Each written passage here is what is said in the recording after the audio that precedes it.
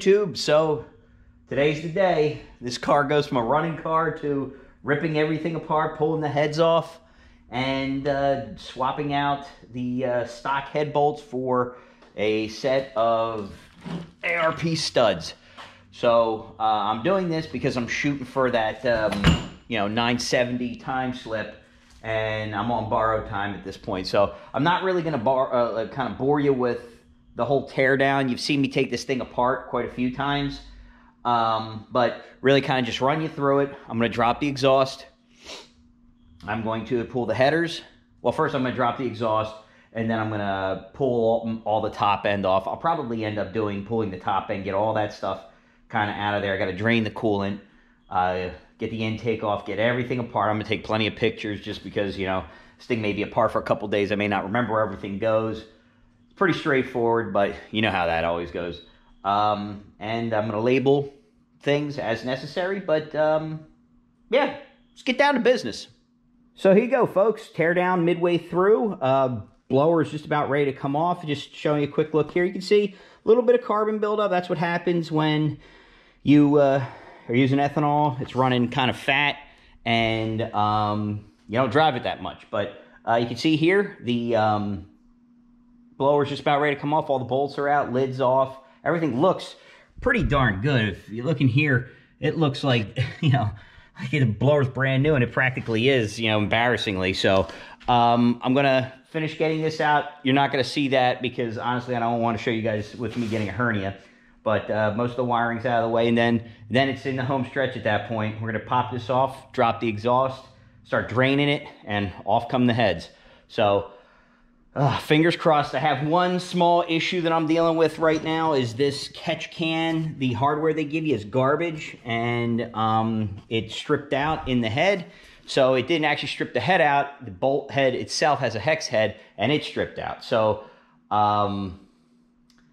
not 100% sure how I'm getting that off, but I did disconnect all the lines. So I'm probably going to take the whole thing off with the head, and I'll deal with it on the bench. Okay, folks, so here's the deal. We're still tearing down, making good progress. I got the exhaust broken loose down at the bottom. I'm eventually going to get to the headers here. One thing I wanted to point out, when you are getting ready to take the heads off, make sure you detach. There's a wire loom in the back there, and I don't know how well we're going to see it. I'm going to try to move this over there so we can see, and perfect, and it's shining. Blindness. Boom. All right, so you can kind of see it over here. See if I can get this thing to stabilize. There we go. All right, so like right there, you can see a bolt and a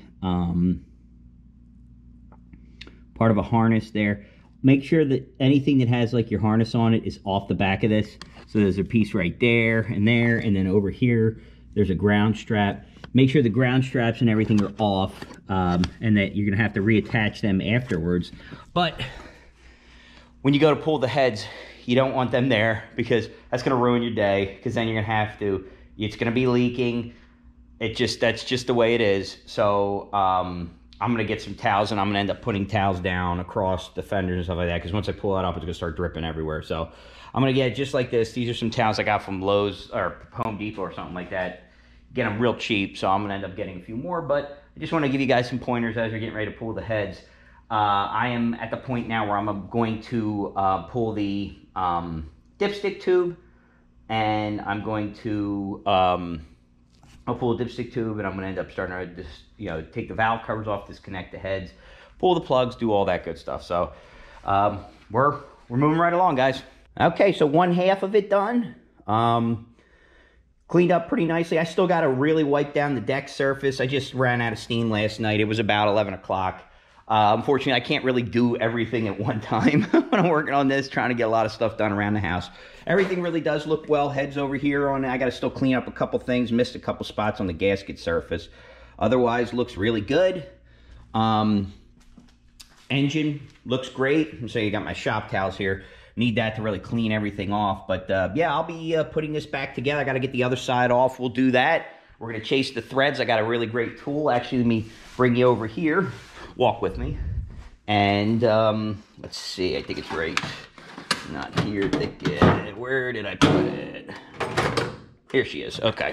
So this tool right here is a thread chaser for LS series engines. I got to clean it off a little bit because it's been sitting in the thing, but you just send this down the head bolt holes, and there's a thread chase. You're going to need to use this, right? Like I vacuumed out each one of the holes, but before you throw those studs, or any bolt for that matter, down in there, you want to chase the threads just to make sure it's cleaned out. I like to do it with a vacuum. You just put it on a normal tap type of setup, get it down in there, vacuum it out. It's gonna, as you're pulling it out, you're gonna want to either blow the holes out or vacuum it out. I'll do the vacuuming approach. Just works easier for me. And then that side will be done. We'll do the other side, same deal. So, yeah, it's not rocket science. It's just tedious, but you got to do it if you want a good job, because you don't do this, it's going to bite you in the rear on the, you know, when you're wide open throttle at the track. You're going to lift the head, you're going to bang a gasket out, or worse, you know, you could hydrolock the motor. So you just do, you know, methodically go through this, be careful, and you will successfully complete this job. So hopefully I won't eat my words, but we're going to keep moving forward and get this knocked out. All right, guys, so both sides are off. I will admit this side was a bit harder for reason that I'll point out. This is the back of the head, so you'll see it now what I ended up doing. You can see it's a little scratched up, and it's because of this damn thing right here. So this is actually a clip that holds the wiring harness, and what I ended up doing, and I have this for a totally different reason, but I ended up using this saw that you can get at Home Depot, and from the front of the car, directed it with my fingers, essentially like this, off the firewall, and it was actually this way, so it was cutting like this, and sliced it.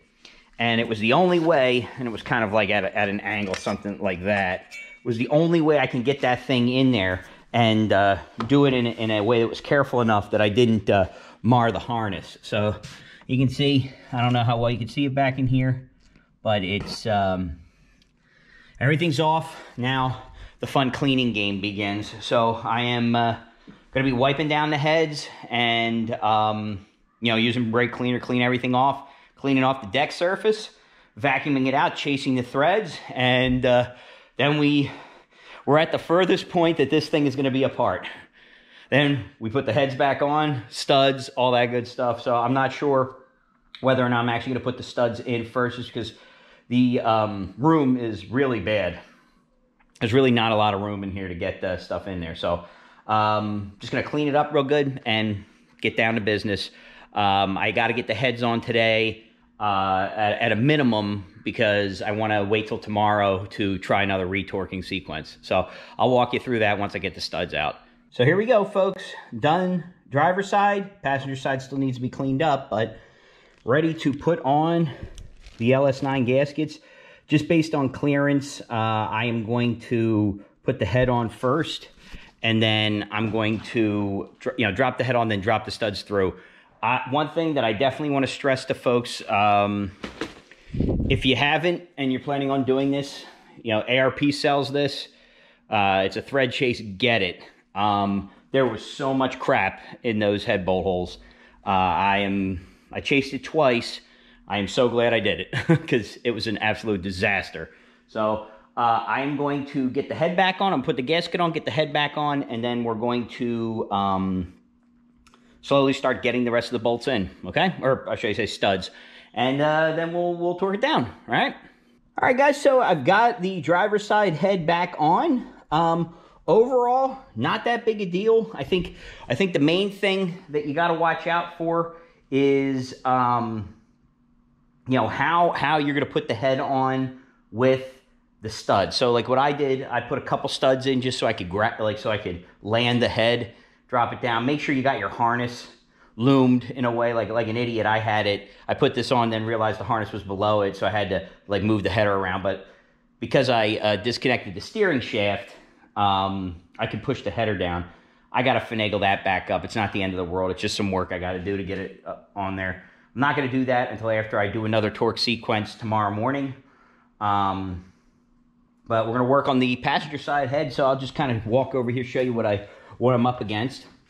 You can see here, There's some leftover gasket material.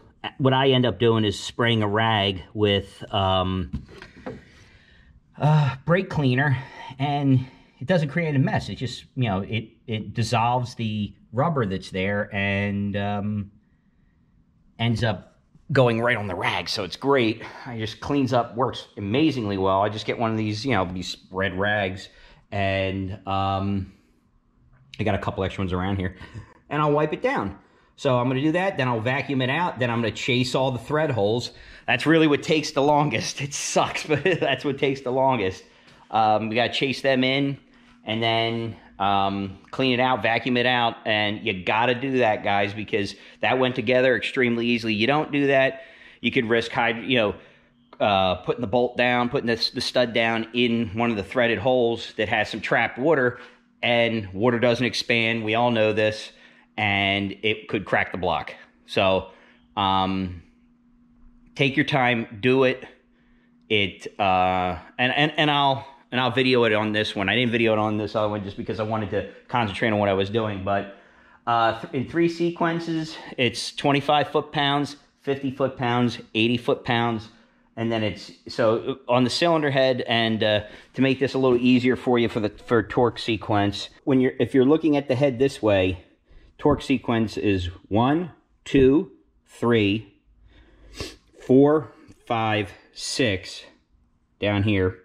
7, 8, 9, 10, and then it goes for these little guys.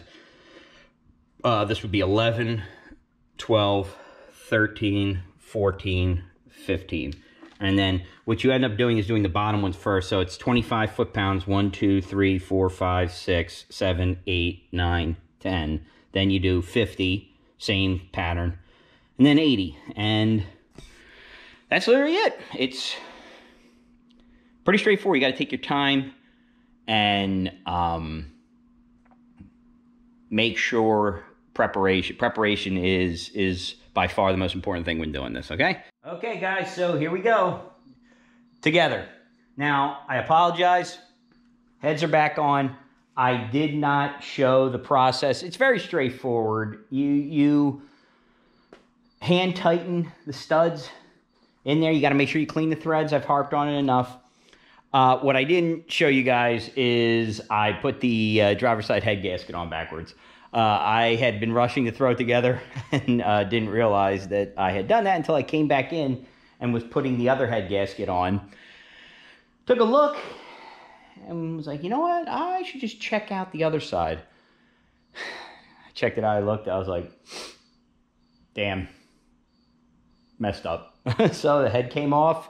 I took it back off, flipped the gasket over, slapped it back down, cleaned it off, of course, put it back down. Deck surface was fine. So we are now back together. Now I'm going to re-torque again tomorrow morning.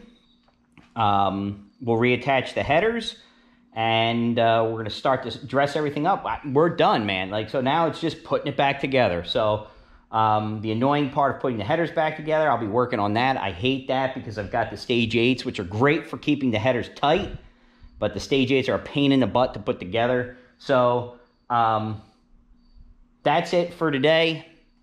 You know, thanks for watching. We'll do the rest of the assembly. We'll do like a part 2 that'll have like the rest of the assembly and the fire up. All right, guys? Thanks for watching. Take care.